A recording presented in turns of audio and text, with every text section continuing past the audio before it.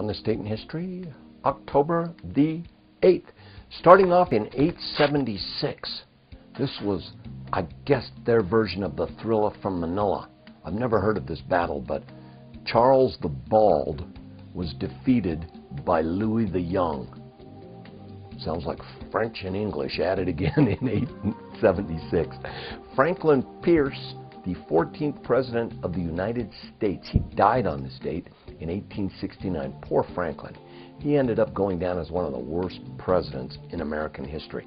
And when asked, when he was leaving the presidency, what he was going to do, he said, "It's time to let go. Nothing to do but get drunk." John Hancock, yes, I'll make it so big the king can read it without his glasses. Patriot, 1793, he died.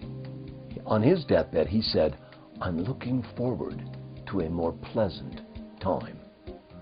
Revolutionaries had it rough. Born on this date, Klaus Kinski, 1926. Great actor. Big teeth. Reverend Jesse Jackson, big teeth of his own, 1941. He was born. He's like the only man that's run for president more than Ralph Nader and George Wallace.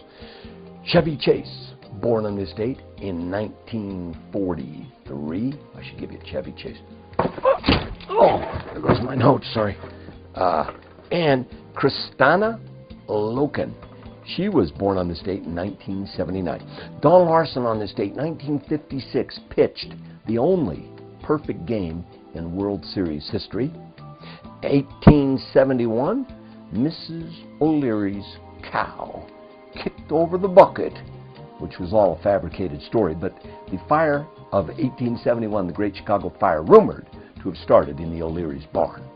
The story of the cow, fabricated by a Tribune writer at the time. It's Emergency Nurses Day.